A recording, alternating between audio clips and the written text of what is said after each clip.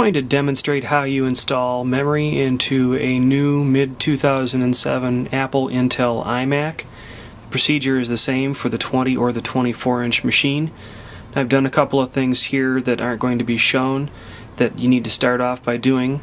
First, you need to clear a space. I'd suggest like a kitchen table or a dining room table, and place a bath towel on the table to protect the face of the iMac. Take the iMac and place it flat face down on that towel, and if you turn to look at the bottom, and I'll zoom in here so you can see, the steps to do this are outlined in a silk screen right on the bottom of the aluminum foot.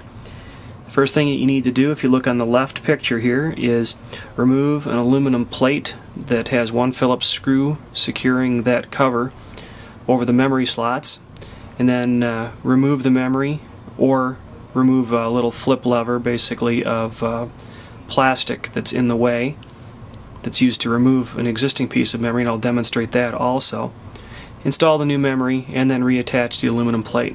I'm going to lift up the foot here, it's hinged, and tilt the camera down a little bit so you can see the cover. And right here is the cover. Like I said, there's one Phillips screw in the center, and Apple has chosen to use a larger Phillips screw than they do on the majority of their computers, and this is so most homeowners would have a screwdriver that would fit, say, like a drywall screw. That's actually the size of the slot. That would be a Phillips P2 or a P1 will remove it. I'm going to take my screwdriver here and I'm going to remove the plate to expose the memory slots for you to see.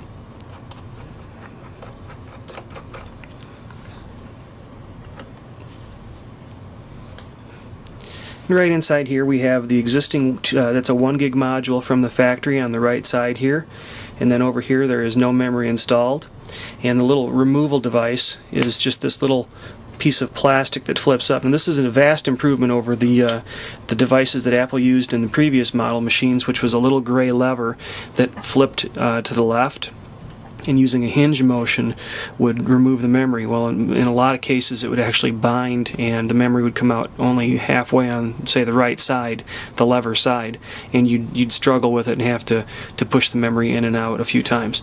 Now, we're going to upgrade this machine to 4 gigs, so I'm going to take the factory 1 gig module out.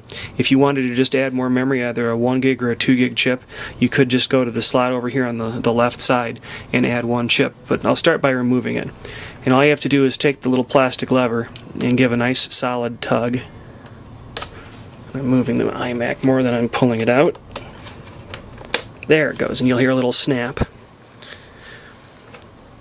And then the memory module will come straight out. Now notice the memory module came out this way. You can see the little notch. You have to line up the notches, and I'll zoom back up here on top. If you do look on the silk screen that's on top here, zoom out so you can see it, you can see right here that it does show the notch. So if you do forget which way it goes, instead of struggling trying to put the memory in backwards, you can always refer to the silk screen. To install the new memory, and I'm going to install 2 gigs on each bank here for a total of 4 gigs, all you do is set the memory in the slot, it slides all the way in, and then a firm push will latch it in place, and I'll do both of them at the same time.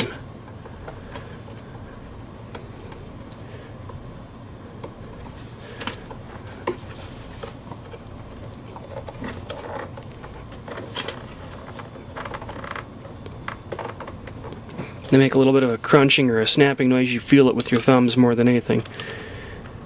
And then all you have to do is tuck the little tabs back in and reapply the aluminum plate. Now the aluminum plate, you can see it slides around a lot, so you actually have to take the screwdriver and help start it to go in place.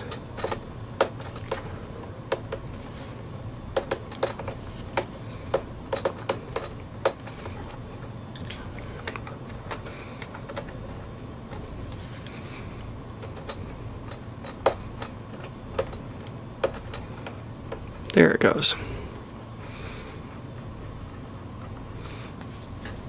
And that's all there is to it to install memory in a mid-2007 Apple Intel iMac.